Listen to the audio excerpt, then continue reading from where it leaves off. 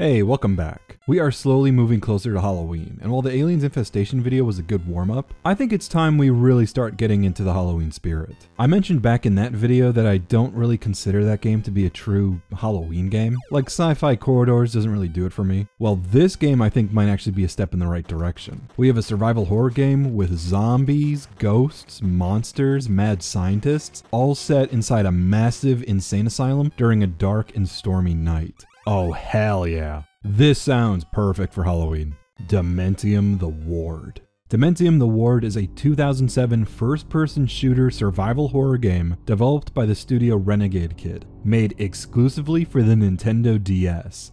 Yeah, what? For whatever reason, there are a number of FPS games made just for the DS, which I guess kind of makes sense, because like FPS games are popular and the DS itself was popular, so why not combine them? I mean, that sounds good on paper, but in practice, the DS had the processing power of a fucking toaster. Sure, it's easy to run 2D games, but a 3D FPS game? Man, it was always a compromise. This sadly didn't prevent companies from trying, leading to some very predictable results. I'm still kind of shocked at the manpower and resources that it took to make these games even remotely playable. Although the definition of playable is still up for debate for a lot of these games, I've seen the Call of Duty ports on the DS. Those run at a PowerPoint level frame rate. But there were a few studios that managed to optimize their games well enough for them to run at friggin' 60 FPS. Yeah, 60. Something that not even a lot of console games managed to do at the time. Anyway, I've been talking about this game for long enough. Let's jump right into it.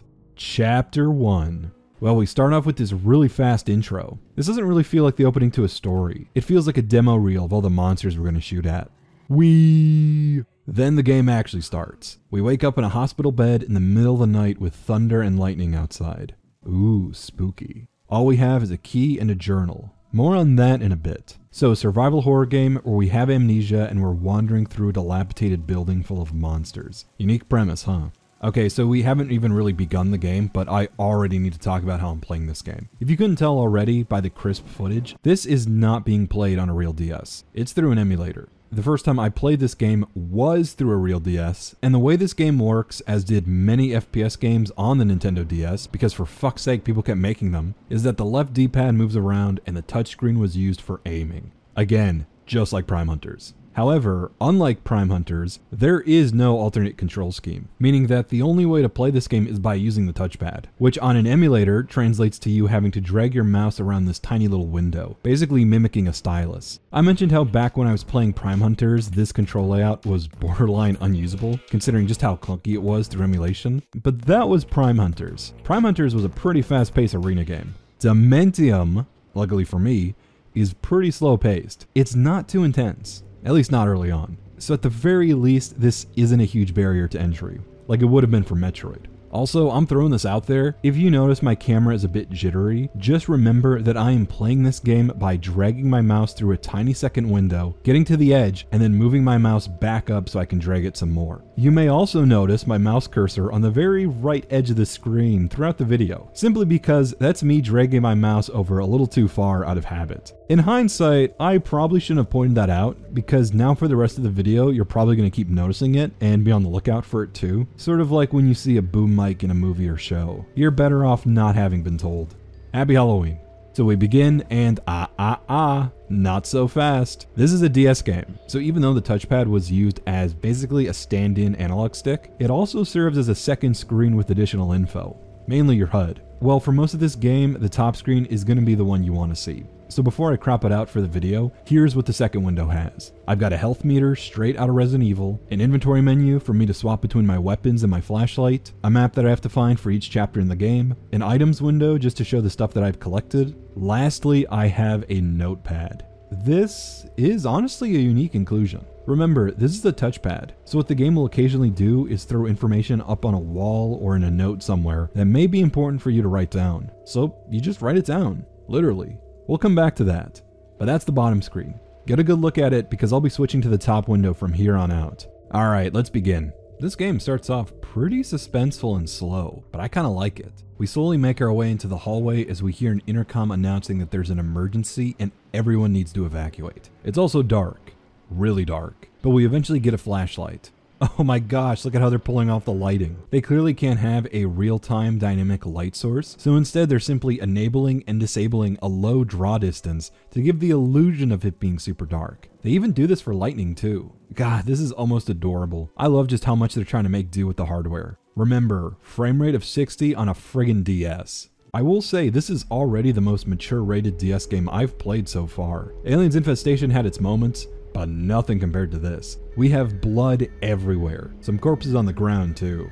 This does not look good. Then we finally get ourselves a baton. Oh geez, this really is not good. There's no worse moment in a horror game where you finally get access to a weapon. That's a sign that the game is about to take off the training wheels. Well, as expected, we do a bit of wandering and find our first enemy encounter. A zombie ghoul looking dude with metal prongs sticking out of his eyes, a mouth that might be filled with sharp teeth, or maybe those are stitches and it's sewn shut. It's hard to tell with how low res the model is. And his friggin' ribcage is split open and you can see his heart. Yeah, I'm already getting Silent Hill vibes with this game. Actually, fun fact, this game was actually meant to be a Silent Hill game. Apparently the story is that Renegade Kid, the developers, pitched this game, or at least some early concept build of it, to Konami as a DS Silent Hill game. But Konami rejected it. So the devs decided to make it their own thing. Well, something is telling me in the back of my head that we're gonna find out why Konami probably rejected this game. I don't know.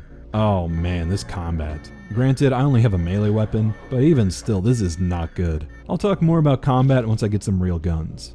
Moving on. I now have a map and I can do a bit of exploring. A bathroom with murderer written on the mirror. Yeah, that's spooky, but I've seen worse public restrooms. A guy just laying on the floor. Oh yeah, I'm sure he totally won't get up. Yep. Oh shit, he's still attacking me while decapitated. Which brings up a good point. I was thinking that these guys are just zombies, or at the very least like resurrected ghouls, yet even a headshot doesn't kill them. So whatever's keeping them alive is something supernatural. I guess maybe the zombies here could follow Return of the Living Dead logic. Well, the silver lining is I now know never to trust dead bodies on the ground. Yep, you all get a whacking as well. I'm actually kind of enjoying the mood right now. At least so far. The game's quiet, there's not a lot of enemies, exploring is kind of fun. Ew, look at these cockroaches. I want to say these guys probably have a few more polygons than the roaches in Half-Life, but I'm still not sure. But yeah, exploration so far is pretty solid. Even though the combat is a bit lackluster, I'm still actually a little immersed in this game, which is really rare for the DS. Chapter 2. Onto the Roof. Well, already I'm being reminded that this is a DS game. Wow, check out that draw distance. Okay, this part is kind of annoying. These fucking zombie guys keep crawling up over the railing around every corner. Oh damn, I'm losing a decent amount of health here. Well, there's a blood trail leading to one of the doors. I wonder what's inside. You want me? Come on over and get me free. That's right, a little closer. Wait, you're not one of them? Oh man, we're gonna... Yeah, was there any shred of doubt that the one human survivor we meet in a survival horror game wasn't going to just die? This might actually be the fastest character reveal and death I've seen in a game, period. I clocked it. 10 seconds. 10 seconds where we meet a human survivor who's shooting at us, thinking we're another monster, then he realizes we're friendly, and then he gets killed by a zombie. Well, now we have his gun. Perfect. Thanks for your sacrifice, random guy. You won't be forgotten. Also, I find it hilarious how this guy had his gun trained perfectly at the door, the only way inside this room, and yet a zombie managed to materialize itself right behind him. And that zombie had to have at least teleported in or something. Like, there is no other way inside this room. I checked. No window or anything. Come on, game. I guess they could be necromorphs. Well, keeping on with the tradition of every survival horror game I've played, and just about any FPS game in general, is right after I've gotten my brand new gun, I immediately put it away so I can save all the ammo for it. Chapter 3. This is arguably the true start of the game. It's when it introduces a ton of mechanics, and it becomes the first area in the game where you're kinda left on your own. Starting off, we have a little bit of exploration, which I'm actually really enjoying, believe it or not. More combat, which, is still pretty basic. We get introduced to a handful of new enemies in this chapter as well. Specifically these creepy, annoying worms that make baby crying sounds, and these shrieking floating heads that are really unnerving. And we get to a puzzle. You know what? I think now's a good time to talk about the puzzles in this game, which I genuinely think is a solid feature. The puzzle solving in this game is really simplistic, but it has enough neat features to it that make it pretty fun, especially since you have the journal. For example, this puzzle had me overthink it, showing the keys of a piano and then a piano in the next room. I thought the placement of these hands had something to do with the keys, as evident by my drawing in the journal, except it was far simpler than I thought. Yeah, dead. D-E-A-D. Yep. There's a few more puzzles later in the game that are just as easy, but they're still pretty fun to solve. A couple riddles that require a little bit of thinking, stuff where you gotta read between the lines and count some letters. There are some great ones that actually force you to explore the room you're in, specifically by counting objects or stuff that are hidden throughout the room. For example, in this puzzle, I have to deduce a code, but to do that, I've got to count these various props individually, which will then give me some sort of password. Hey, it's a little simplistic, but I am more than okay with the game letting me explore the level. And yeah, the journal is a pretty neat gimmick, I'm serious. You have limited paper, so you gotta jot down only the most important stuff, door codes, locations. I kinda wish you were able to draw on the map as well, like being able to outline rooms you want to check out or rooms you haven't visited yet, but still, these puzzles are kind of fun. I like this. Chapter 4. Okay, right away I'm going to stop listing off every chapter. There's like 16 of them, and we're going to be breezing through quite a few of them. Ooh, spooky ghost girl in an elevator. What is this, fear? Chapter 4 is pretty much just more of Chapter 3. We get a new gun, a shotgun, and we also face our first boss. Yeah, this guy is very easy. You basically just have to keep shooting on him while also trying to avoid his attacks. The way that bosses in this game work is that if you shoot at them and you land a hit, he'll briefly take damage, but then he'll also be invulnerable for a few seconds. So you just gotta wait in between your shots. This game also gives you so much friggin' ammo that it's never really a challenge. Yeah, see, he's not too tough. Oh man, this next level is a big friggin' tease. Up until this point, I've been mostly indoors running through hallways, and now I gain access to a courtyard, and there's also a creepy church. Oh man, this is such a nice change of pace. But nope, we need 3 pieces of a photograph to answer a door code, so we immediately go back inside. I kind of want to bring up the graphics. What can I say? It's a first-person shooter running on the DS. I talked about it back during my Prime Hunters episode, but the DS was such a measly little console. It apparently manages to just barely hit N64 levels of fidelity, but scaled down to the resolution of 192p. Hey, for all of you hardware purists who get irked at the idea of an emulator, just be glad that I'm running this upscaled to almost HD. Otherwise, this is what the video would look like. So every game on here that wasn't 2D had to make a lot of visual sacrifices, mainly through having low poly models and very low res textures that become pretty much just pixel art. But yeah, I'm repeating some of the same stuff I said in the Prime Hunters video, because honestly, I think some of these graphics have actually aged pretty well, at least unintentionally, and I think what helps is just how simplistic they are. Of course, this game is nowhere near on the level of Prime Hunters. That game genuinely holds up visually, because it was a total graphics powerhouse on the DS. Even if I had mixed feelings on that game, I can safely say its graphics are still awesome.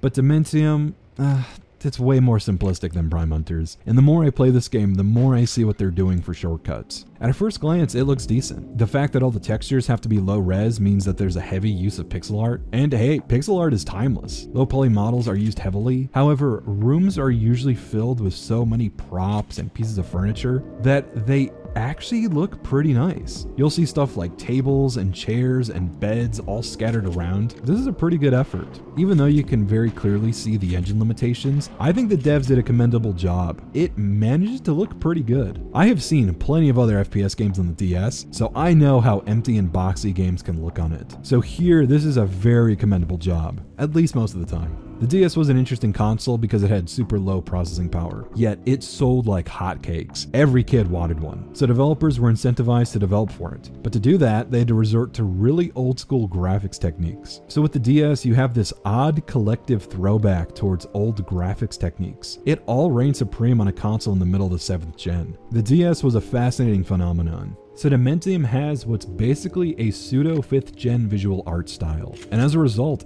it looks like a dated PS1 game. Hey, you know what? If someone back in 1998 tried to make a first-person survival horror game on the PS1, it probably wouldn't look too dissimilar to this. And considering just how nostalgia crazy we are right now, with tons of indie games going for that very PS1, N64 old low poly art style, I think Dementium and games like it have aged very well. Even if the graphics aren't that good in regards to fidelity, the art style is at least pretty decent visually. I think my only complaint would be the lighting. Again, it's very clear that they had to downgrade the lighting by just having none of it, because I'm pretty sure if they even attempted some fear tier lighting, this game would make a DS friggin' explode. Although despite that, you compare this game to Prime Hunters, it's no comparison. I mean, colorful lighting would have been nice for a spooky Halloween game, but that's just me.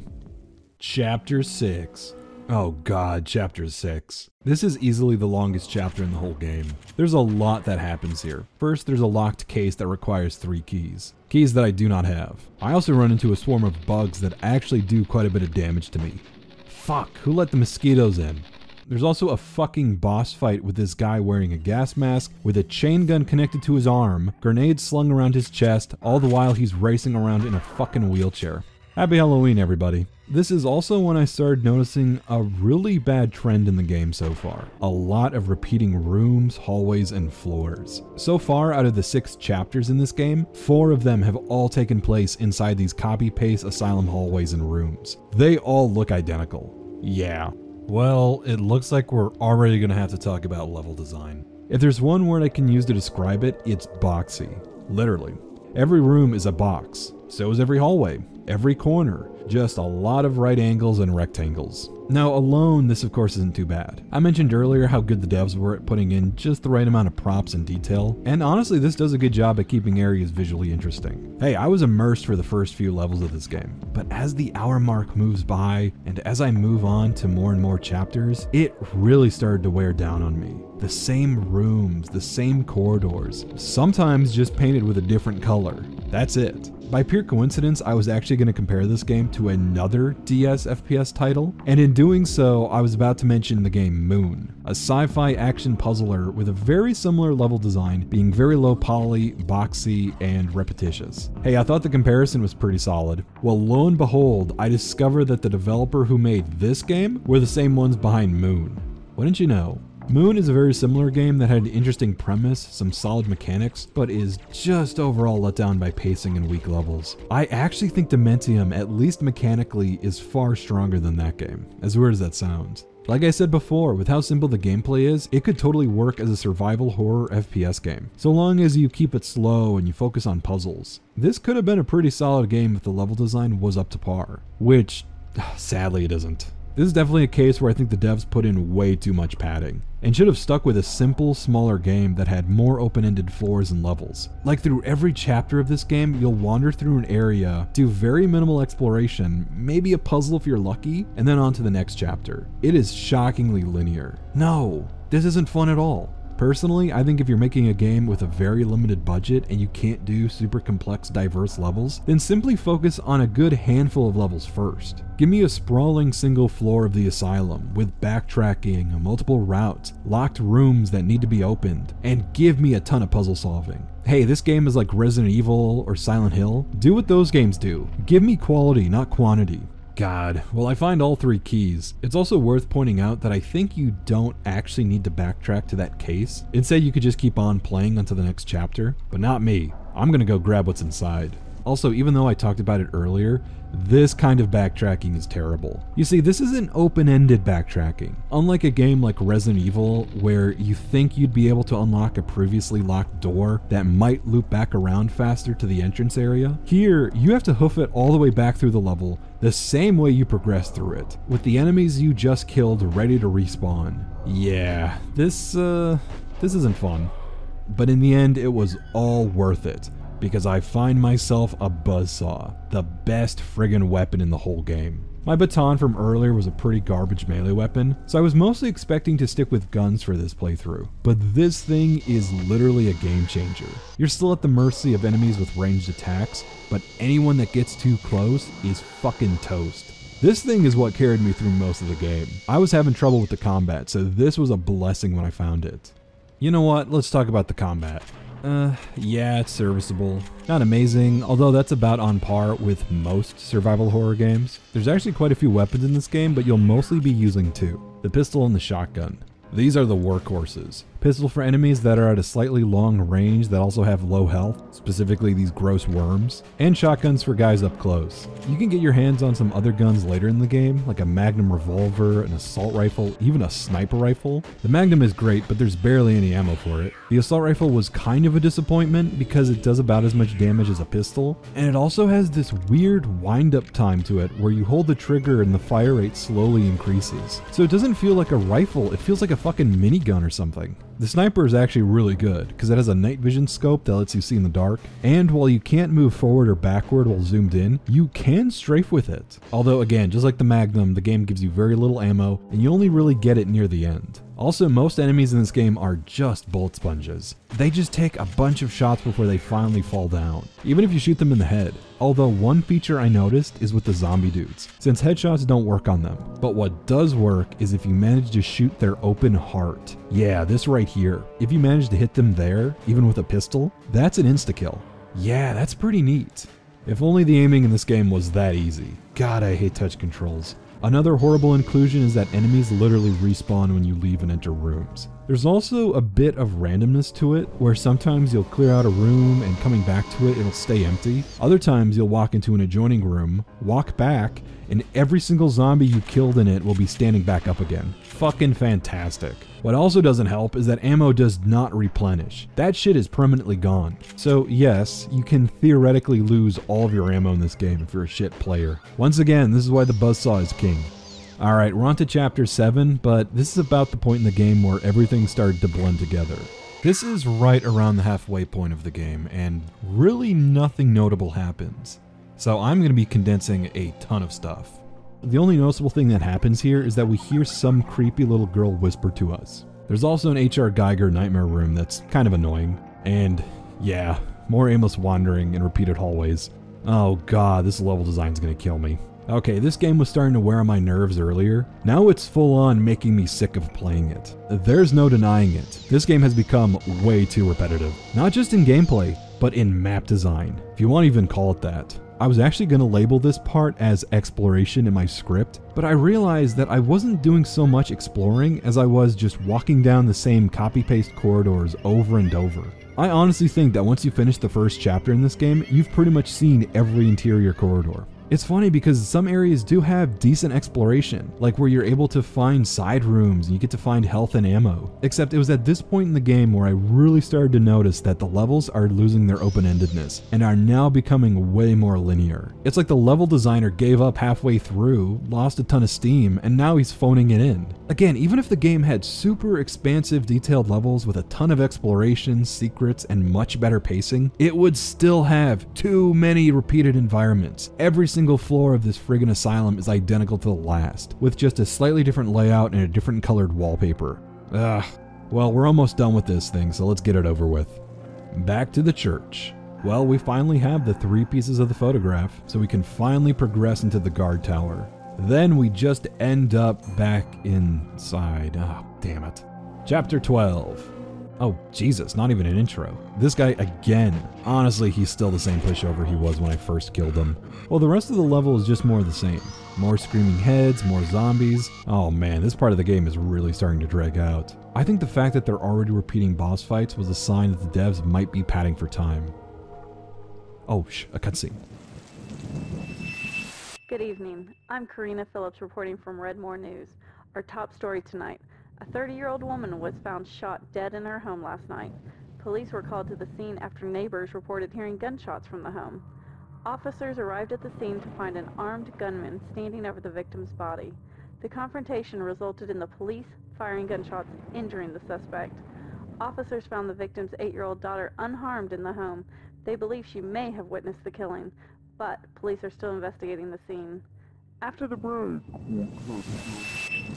Okay, I think I'm getting an idea of what's happening in the plot department. First off, this game hasn't given me any plot so far, just these random out of context cutscenes. Honestly, this is the first cutscene in the whole game that actually has dialogue. But anyway, analyzing what's been going on so far, our character clearly has amnesia, but I think we're in an asylum for a reason. Perhaps because we're probably the murderer. Yeah, I'm guessing that the woman that was murdered was our wife, and this is our daughter who was the witness. I mean, that's the only hunch I have so far. This barely constitutes as a story. This game is just giving me table scraps, you guys. You have to bear with me on this. So Silent Hill fans, this probably isn't your kind of game for a deep story. I guess now that I remembered that this game actually has a plot, I'm starting to wonder more about the world. Like, are these monsters unrelated? Or is this all some sort of illusion in our head? Like, I keep seeing my creepy ghost daughter, or maybe her whispering in her head? Is this a case where the whole story is actually us in a coma and that none of this is real? Maybe. I wouldn't put it past the game. So far, I haven't gotten really anything to indicate that this is real life. Probably the fact that I've yet to see a real person except for that one guy. That to me is a sign that nothing is, well, real. Which, if the game's building to that twist, I don't know how I feel about it. I really don't like that. Anyway, let's wait till the end. Maybe the game will surprise me. Moving forward, we have another fight with the wheelchair guy, who is a lot easier to fight now thanks to our sniper rifle and our magnum. After that, it's just more of the same, and this game is really starting to get to me with just how repetitive it is.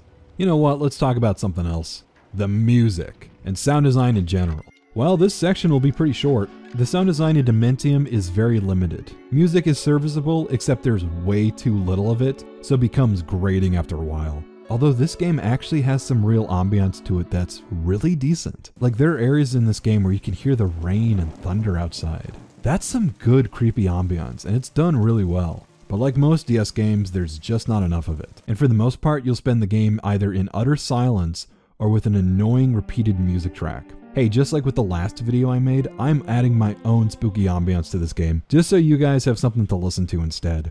Back to the game. We're on the second to last chapter, and man, the developers have really given up. These levels are really cramped and linear. Also, I don't even get a map for this chapter because it's practically just a linear hallway, which, I guess that works for me. I'm ready to end this game as fast as the level designer is. The only thing of note is that we read another letter, this time from our wife to our daughter, basically saying that we aren't responsible for her death. So yeah, maybe we're not the murderer. Maybe we were framed. But yeah, onto the last chapter. Chapter 16.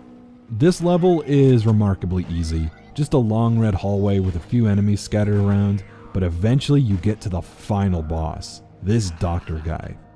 Fuck, he's annoying. He's not particularly hard for the most part, like he doesn't have too much health and he doesn't do too much damage, except he has this one move he uses where he'll pick you up in the air, and for just a brief second you're able to shoot at him. But then he pulls you close and your controls are completely locked. Then he knocks you to the ground and you lose 2 bars of health. This is no good, because this move, best I can tell, is unavoidable. So my only strategy right now is to shoot at him as fast as I can before I run out of health. Fuck me, what a fun boss battle. I sure love bosses that have an unavoidable fucking attack. Again, he's not that hard on his own. It's just that the devs gave him this fucking unfair attack that guarantees you'll lose at least a decent amount of health every single time. So it's like he's stupidly easy for half the battle, and then every 10 to 15 seconds he enters God mode. This is not a difficulty spike. This is just the developers not knowing how to balance a boss fight. Well, despite this, I still managed to kill him, with a single bar of health to spare. Jesus Christ. Oh? We wake up in our bed. Oh no, are you serious? It was all a dream, really? We're getting this cop-out ending? What is this, Realms of the Haunting? Oh damn. Wait, maybe not. But as of 3:33 a.m., the patient has survived phase 1 of the operation. Jesus, what a way to end the game, with the main character getting fucking lobotomized. Prepare for phase 2. And that's it. Well, great. I guess that is technically an ending. I still don't know what was going on. So wait, if the doctor was real, does that mean all the monsters were real as well? Or was that also a figment of our imagination? Because clearly the doctor didn't die when we shot at him. Ugh, I don't know. So that's Dementium the Ward. Man, what an experience. Best as I can tell, this game had a pretty famous reputation on the DS. Although, not much outside of the handheld. And probably for good reason. I know a lot of people who talked about this game as a genuine horror masterpiece. Hey, as far as DS games go, this is hard to beat, but compared to any other horror game, yeah, not even close. God, I really don't know what to say about this game other than that it was a bit of a disappointment, which is a shame because ironically, I think this game had way more potential than the devs even realized. A survival horror game with this style of gameplay and some of these mechanics could absolutely work. And by simply making a few alterations to the formula, cutting down on padding, having more story, focusing more on backtracking, open level design, exploration, and less about linear corridor shooting, then this could have been a fantastic survival horror game. The ingredients are there, it's just that the developers didn't know how to cook. Had this game cut 2/3 of its levels and simply gave me a map that was super expansive and detailed, like a Resident Evil, I would be totally down. Just give me some puzzles and more environments, I'm good. Seriously. It is really tedious, you guys. I can't express that enough. Just a constant repetition of the same rooms and environments, with the only difference being the color of the wallpaper. Like, this game is just a slog. There's a lot of games I've made videos on that really feel like prototypes more than anything. I think Dementium is one of them. And what's even more interesting is that unlike a lot of other games I've covered, this one actually has a sequel, Dementium 2. A sequel that came out almost 3 years later, using similar mechanics but expanding upon the level design even further, and being popular enough to get a goddamn PC port. Oh man, this is really making it tough for me just to ignore. I'd want to write it off, but I simply can't. Because again, as flawed as this game is, there is potential locked away in here. And Dementium 2 might be the very horror game that I'm looking for. Alright, fine. I'll check it out. Eventually. Not this Halloween. I've already got plenty of other games taking my attention. I've had enough Dementium for 1 year. But yeah, that's the video. Kind of another disappointment, I'm afraid. But hey, that often describes my experience with the DS. Games that look cool and neat, but turned out to have crippling problems hidden underneath the surface. God, story of my life. Anyway, stay tuned next time for another 2D Metroidvania. Although I think this one is going to be a little more fun to cover. I think it's going to be a good Halloween treat. Otherwise, I'm Andy, and you guys have a good one.